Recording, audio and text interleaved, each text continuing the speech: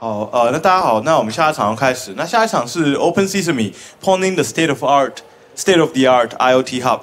那这场是由来自韩国的 Jisup Kim 跟 Hongyang Lim 带来。那他们是韩国 BOB 出身的，对。那这场的话，他们就是会把一些 IoT 的 Hub， 然后还有 IoT 的装置，像那边有门锁，那他们就是会示范说怎么样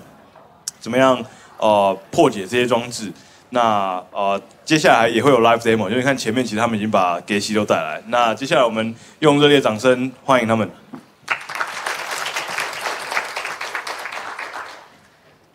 Hello HITCON, and my name is Jisup Kim from South Korea. Today we talk about the state of the art, the IoT Hub, hacking. Thank you for inviting me for HITCON. And okay, here we go now. Okay, my name is Jisup Kim. I'm an offensive security researcher in Korea. And I like web security, embedded security, and I'm playing CDF with Team Swag. Hi guys, my name is Hongyang Lim. I'm an offensive security researcher in South Korea. I like embedded system and network security. Okay, we first talked about introducing the IoT Hub, and then getting firmware, and thirdly, how we define attack surface, and how we define vulnerability analysis, and finally, we talked about countermeasure. Okay, we'll say about introducing the IoT Hub. You guys didn't know what is IoT Hub? IoT Hub is a router for connection of the multiple IoT devices called as things. IoT Hub can connect and control things quicker and easier. And it is used to construct a smart home network or automated smart factory. So why we hack the IoT Hub? According to the Forbes, the IoT market continues to grow, but it is going to be a lot of trouble to manage all of things respectively. This will necessitate a management system that can control a large number of things at once. Thus, the market share of IoT Hub, such as SmartThings, Wink, inevitably increases. Hub is also a platform designed to manage all of things at once. Therefore, if you attack the IoT Hub, all devices connected to the hub will be additional attack surface. So the attacker can dominate the home IoT network with a single exploitation. This table is our process of selection of vendors. First of all, we tried to select based on market share, but we couldn't find the relevant data. Therefore, we selected Amazon's sales ranking that could be an indicator of customer preference. In addition, we also selected 3 Korean mobile carriers that are operating IoT networks business actively in Korea. Next, getting firmware.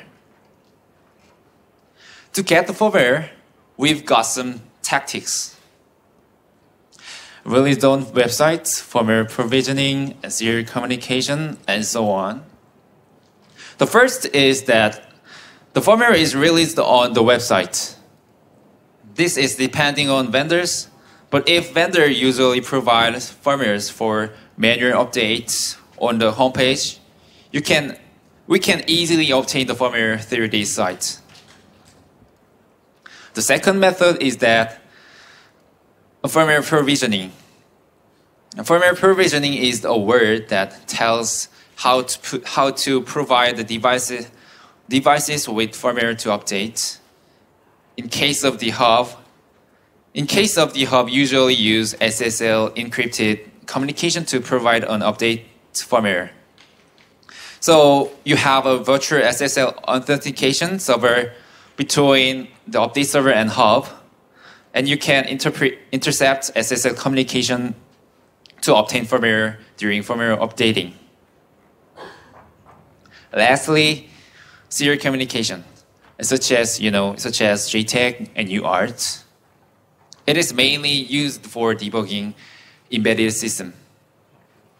To extract the firmware through serial communication, you must either connect it to the custom shell or send commands to the chip. However, with more embedded devices security, most embedded devices have not been able to extract firmware in these three ways alone. So we have two alternatives, and those are disordering and side channel attack. First alternative is disordering. Disordering is the removal of solder and components from a circuit board for troubleshooting, repair and replacement, but use of too high temperature or heating for too long may damage components and board. So therefore, it needs very skillful techniques. These pictures show the results when we personally try the disordering technique.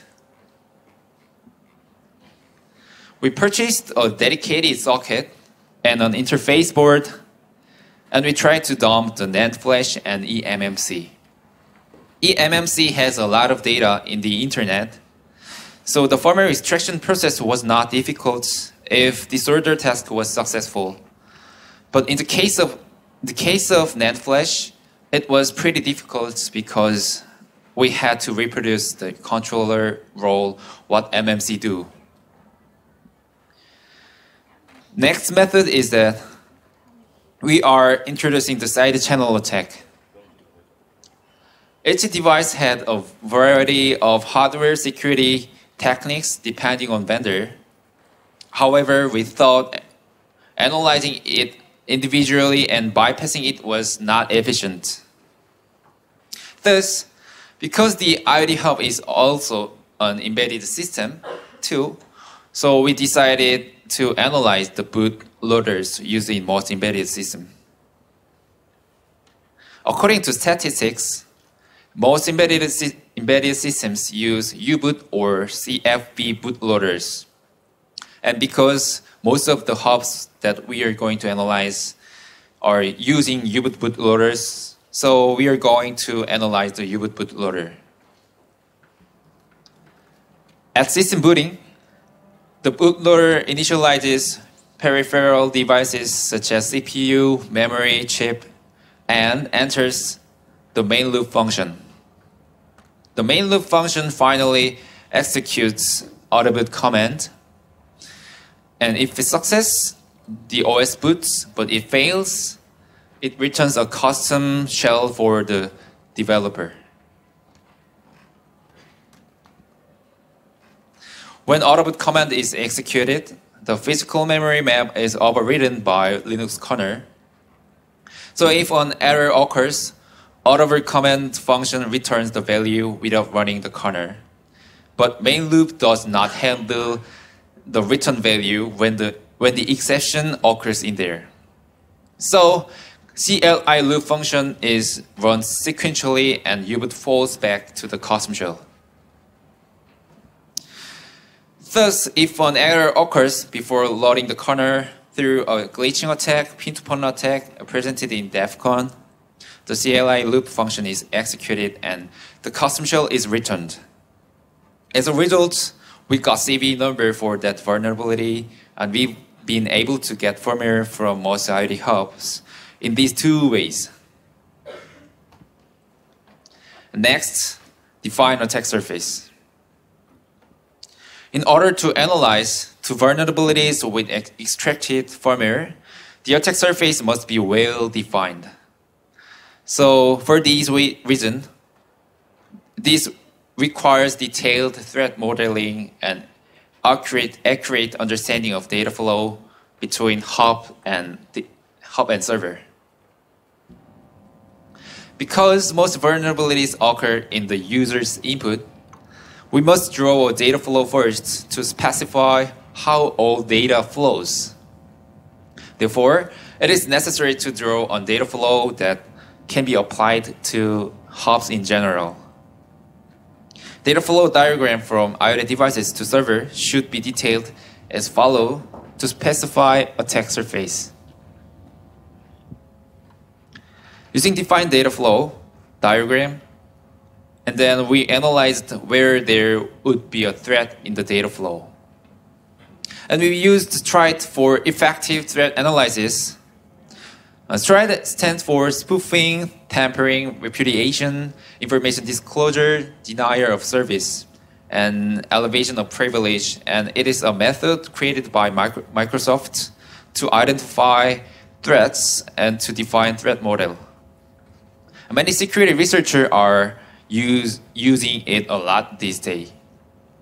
Finally, using this, in the results of threat analysis, a total of 53 threats were derived. For more detailed threat modeling, we have created a tech library. A tech library is a tool that details threats about the system in threat modeling. So to build an tech library, we should collect a lot of suitable materials about purpose and usage. For example, 10 technique documentation and papers and conference and the vulnerability information and CVCWE and the vulnerability information released at OWASP were used in this case. As a result, we can draw an attack tree based on STRIDE and DFD we previously identified. The root node was set up as a case of attack on the home IoT network. As smart device service, smart home devices were set up as follow, such as a troubled boundary in STRIDE threat model. Finally, we can identify a purpose of the attack and analyze the threats we define through these orgs. And by doing so, we can give shape to a plan about where we start specifically and how attack systemically the target. And then we're going to talk about some of the interesting one-days that we have included in our tech library.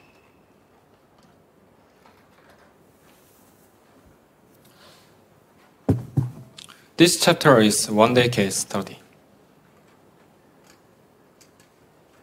Why did we do one-day case study?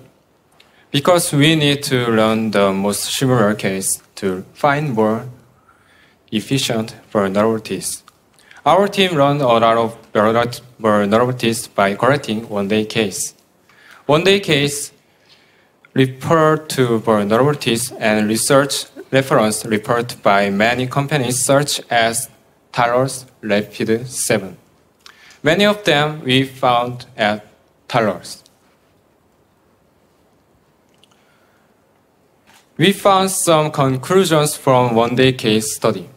First, we learned that found the most vulnerabilities in the use input function. Most of the functions did not verify their size.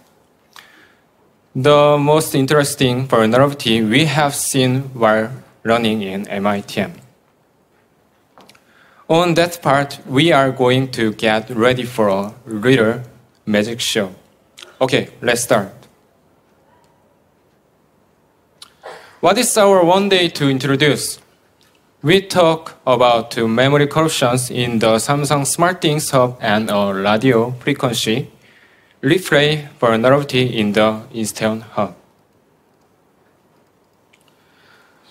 These vulnerabilities found in the Samsung SmartThings Hub have been found in the Samsung Wi-Fi scan and CRISP function.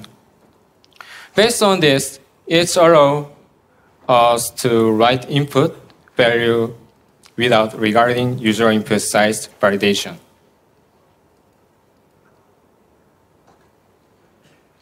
Next, introduced in one-day case study is radio frequency vulnerabilities. It is one of the most interesting cases we have ever seen. So let's talk about these vulnerabilities.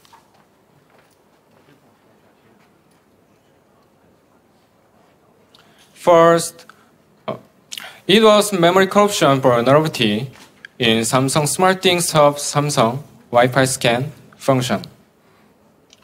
Most of function in Samsung SmartThings was passing JSON data. Then it was being used as string. This case was also same. Use parameter in JSON data was taken to user argument.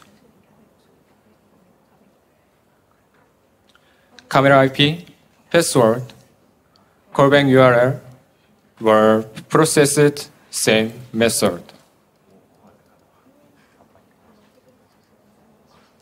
However, while moving JSON data to argument, it used string copy function. So it means that copying many strings makes memory corruptions.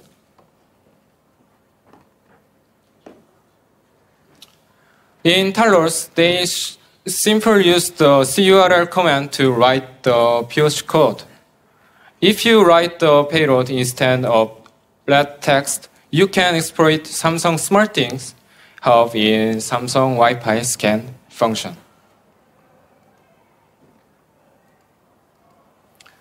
Second, it was memory corruption vulnerability in Samsung SmartThings Hub create function. It was same, but a little different. In this case, instead of string copy function, it used string and copy function. At this time, size value was made by string length function using capture time JSON data. So it means that copying many strings makes memory corruption. Parameters such as start time, end time, correlation ID, and callback URI were copied in the same way. This case exploits the same way like Samsung Wi-Fi scan function. If you write the payload instead of red color, you can exploit Samsung SmartThings Hub in crisp function.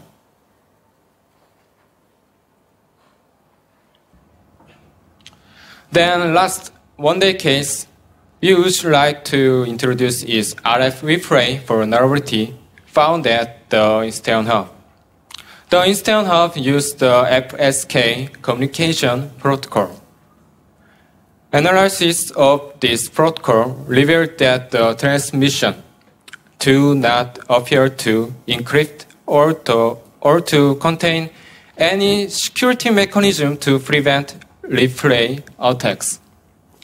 Using SDR, they captured the radio signal of the garage door, control device that open and close the door. Then they replayed the radio signal. As a result, then successfully found out RF was being replayed.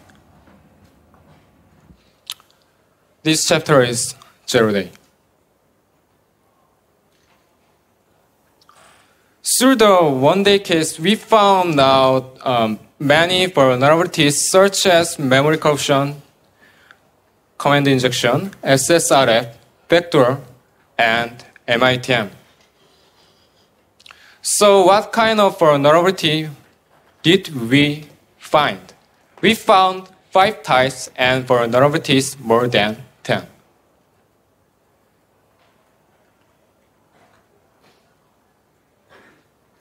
We will introduce memory corruption, backdoor, and MITM in HITCON community.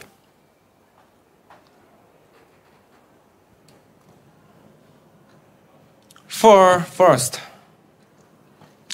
we will introduce code execution vulnerability in the admin page. We were able to verify that process called go-ahead was running in IoT Hub. So we analyzed the go-ahead binary. While this binary tries to log in, it copies arbitrary session cookie. This value is a domain session value. At this time, this value is copied to string copy function. So it means that copying many strings makes memory corruptions.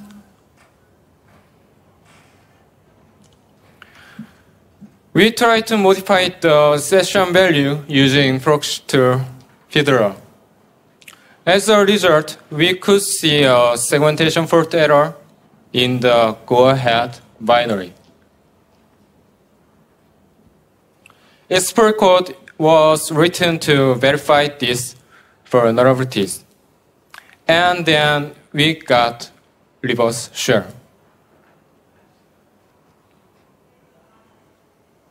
Second, we found packet replay vulnerability in the 3MPD binary. When IoT Hub controls things with a smartphone, it sends command. At this time, IoT Hub sends packet to things. So we analyzed this packet for turning on and off smart plug and lights. By comparing packet of things, we found that command class and timestamp value were different. So after that, we open IDA and start analyzing to 3MPD binary. We found routine that compares same value as the command class on smart plug. In addition, we found through command killed another routine that control things packet. So we did an experiment. We sent modified packet to control smart plug. After we got the received data, we discovered that the packet replay was successfully sent.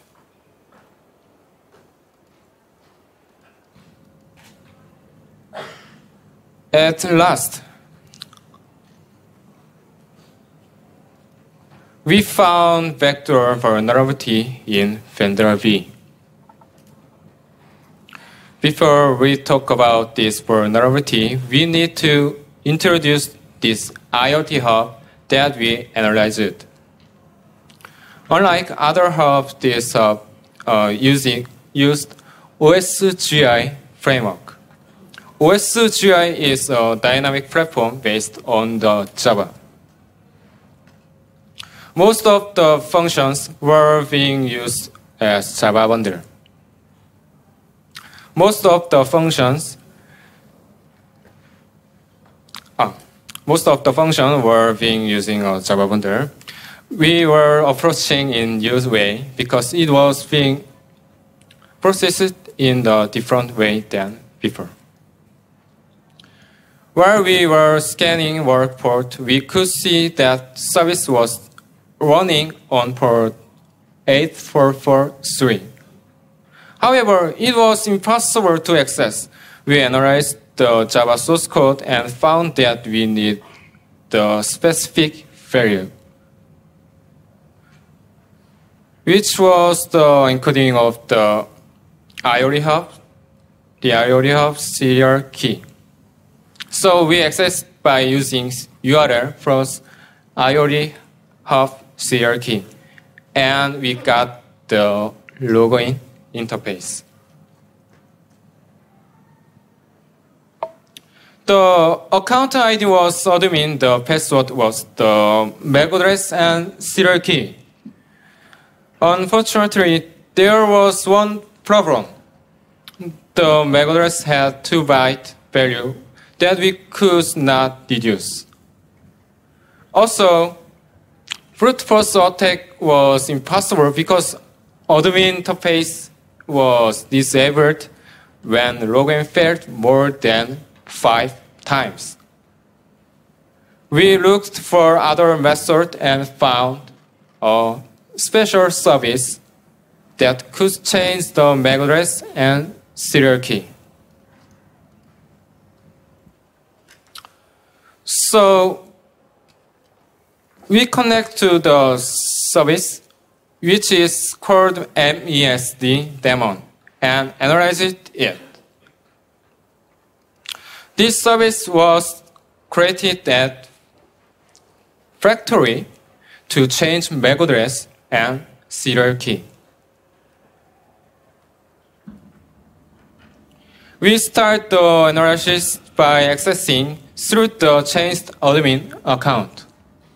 The most interesting feature is the plugin management function.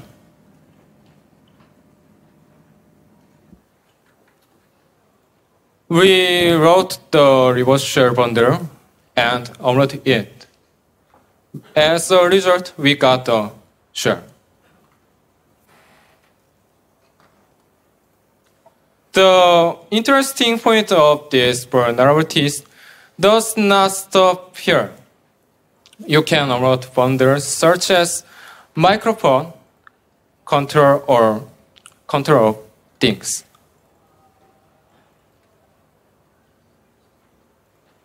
This chapter is a scenario. So, what is the fun part about these vulnerabilities? We have made a scenario of hacking your home, such as opening door, controlling plug and changing your door lock password. At this time, we will show you a magic show. How the door gets open. There could be a network issue during the demonstration. As we said before taking control of the IoT Hub, the IoT Hub gives a dominance over the things.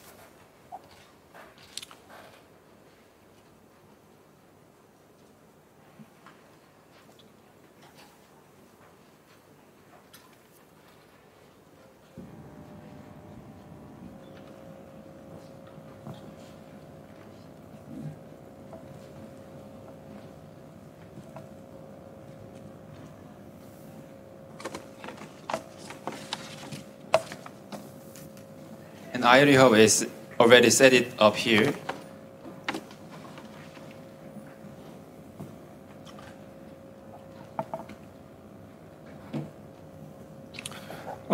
First, we'll start to control IoT Hub using memory corruption vulnerability.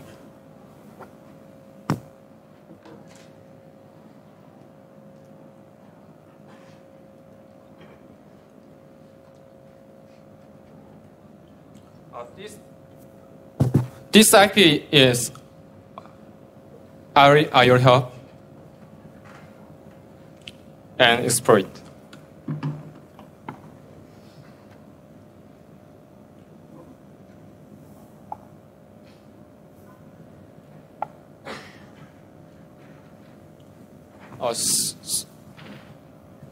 So little need times.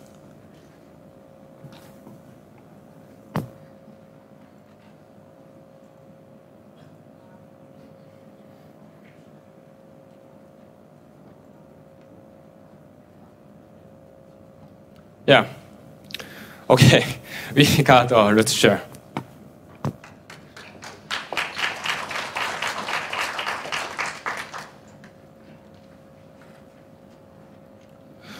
So we can bypass mitigation of the hub with root shell.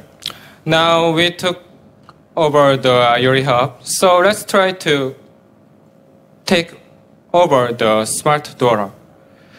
It may feel too simple, so we will add random numbers.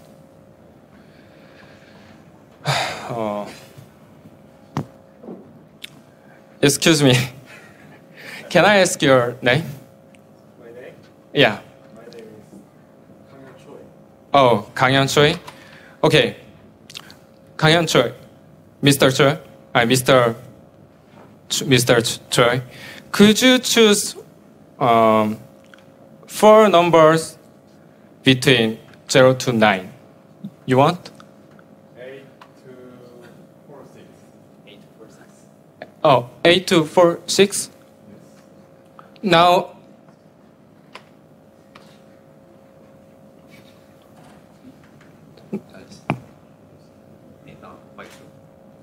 eight, 2, 4, 6. Oh, door is closed. Maybe I think this number does not work. Let's add this number. At this time, we are going to add number using MITM for vulnerability.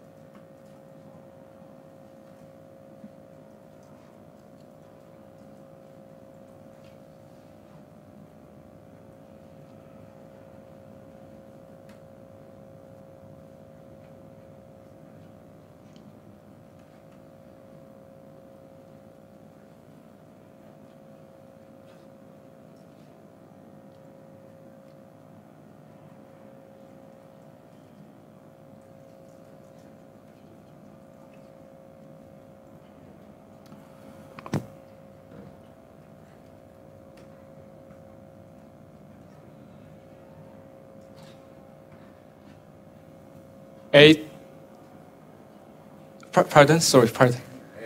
8 to 4, 6. Yes.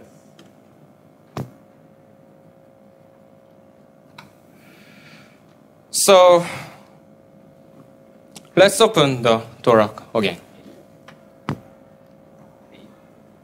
8, 2, 4, 6.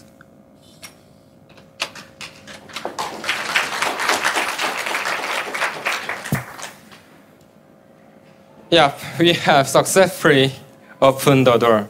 There was a network. Yeah. Oh,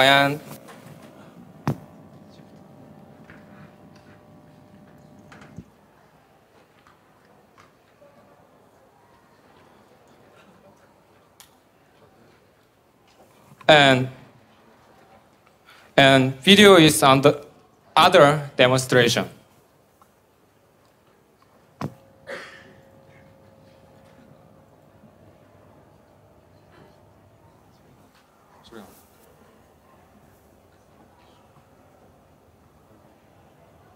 And control, consent,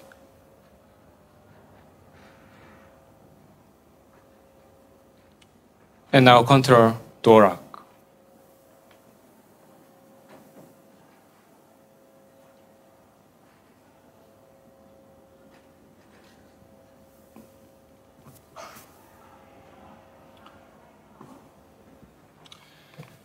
Please forget all of this. Attention, please. Say cheers.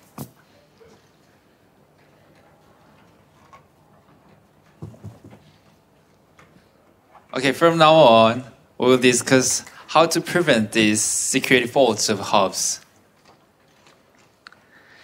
What we felt when we were hacking the IoT Hub is that it is difficult to find vulnerability in products that has a bug bounties program. However, the vulnerability of product that not operated a bug bounty program could be found more easily. Therefore, I can say that you can eliminate the security threats that exist in the hub in advance via hackers. So I think the best way to prevent the hacking of the IoT Hub is to start the bug bounty system, a program. Because most of hackers just hack for fun. Of course, money and honor can be a reason for that too. Anyway, the vulnerabilities that are not discovered will be a new challenge for hackers and will make them challengers. And they can also make money by finding a new bug. Moreover, we think that developers can significantly improve their security of products via the bug reported by hackers. If they learned through the collected bug report, their security level would be improved too. In addition, they can make hackers around the world your helper. Of course, if they provide them with a reasonable price. Lastly, conclusion. The IoT Hub is getting safer, but there are still many vulnerabilities in there. The vulnerabilities that are not discovered will be a new challenge for hackers, and it will provide developers with an opportunity to improve the security of their products. Thus, cooperation between hackers and developers could create the world safer. And it is a challenge we all have to try. Thank you.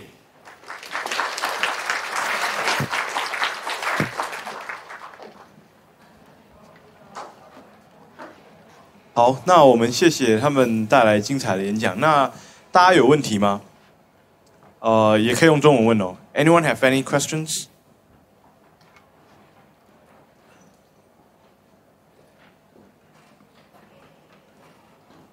没有的话，那我先来问一个。I have a question. Yeah. So you found backdoors in some of these devices, right? Sure. How common are they? Like you look at 10 devices or 5 devices, Yeah. and like how many of them did you find backdoors, and do you think it is intentional? Oh, actually, many devices have some backdoor for updating firmware. I can say exactly how many devices have backdoors, but perhaps half of them have backdoors. Well, so half of them have Yeah. a backdoor that you don't even need exploits. You just Yeah, so walk straight through. yeah, it was easy to exploit.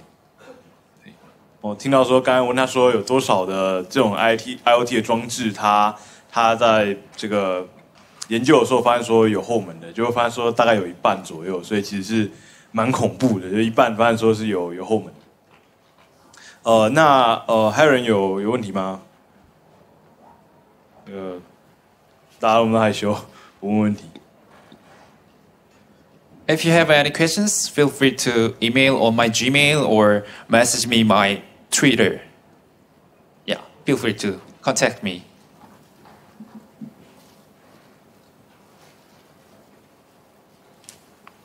Yeah, 那边。Thanks for your demo. And I saw there's a Fact.js. Is the Fact.js is the server you make the IoT device communication to your Fact.js? Sorry, I can't. Pardon? During your demo, there's a Fact.js server. Backtrace server? MIT server? Fake server? Yes, Say fake server, yeah. Yeah. Is the fake server that you make the IoT device communicate to? Yeah, our fake server connects between hubs and servers. Just MIT server. Yeah. So you made a fake server that send a command to the IoT device or something like that, or it's just listening to the radio or sniffing. So you have a fake server, right? Yeah. And then IoT connects to the fake server? Yeah. Okay, so the fake server does not connect to anything else, right? Sure. And then when you try to hack the device, you will issue commands to the IoT server through the fake server. IoT device through the fake server. Is that correct? Yeah, correct. Does that answer your question? 是有个，谢谢。 Okay. Yeah. Great. So let me see. How about now? Okay. 我们大概还有一点时间，所以还可以再问问题。对。还有人有问题吗？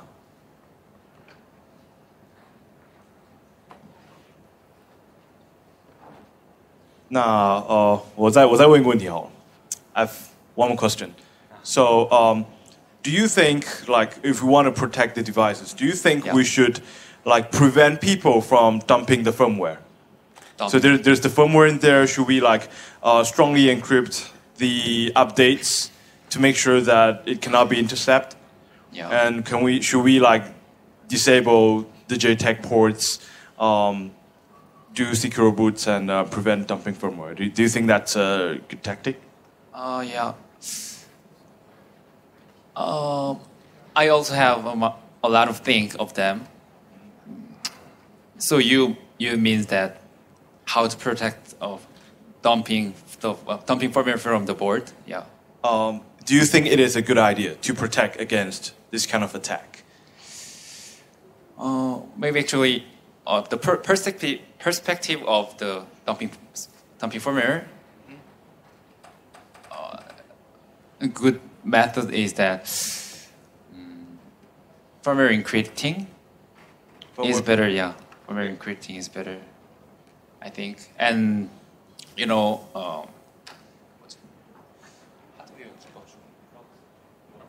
LUKS encryption, LUKS LUKS encryption. Oh, okay. Is most better method for protect the firmware, I think. Okay, so you would recommend the vendors to apply LUKS Yeah. full LUKS. disk encryptions in their firmware. Yeah, our perspective. Okay, thank you.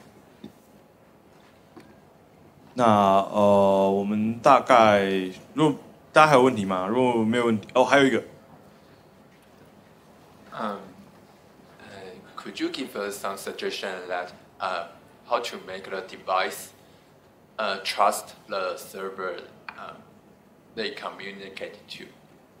Because you just show us you can have a fake server and hijack the communication between the IoT device between the original server. Not original server. Just fake server.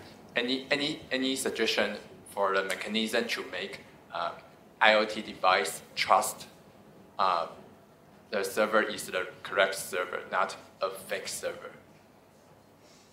So what you're asking is how do we prevent the fake server attack scenario, right? So like you use a fake server, right? Yeah. So how do you prevent against that?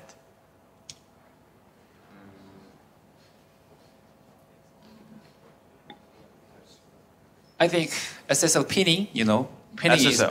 best method, I think. So SSL pinning. you will have like a public key certificate, Sure. the CA, that you'll pin the CA's PAC, fingerprint CA into the device. Hub, devices. So that when you establish a TLS connection with the server, you verify that exact CA. Yeah, exactly. Does that answer your question?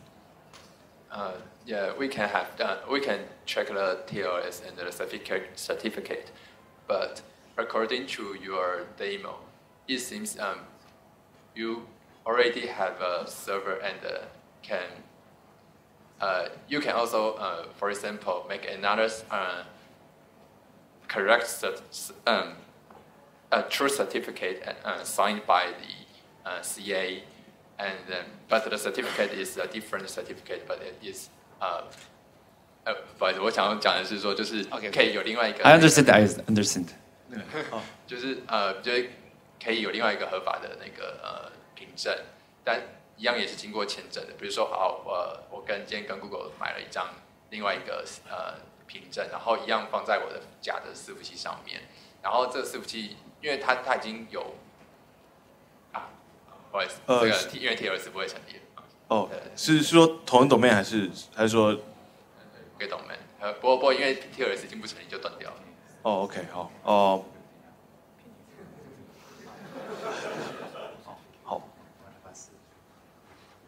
好，Yeah，never mind 。OK， 那还有人有问题吗？没有的话，我们大概就时间也差不多。好，那我们再次用掌声来欢迎他们，掌声来谢谢他们。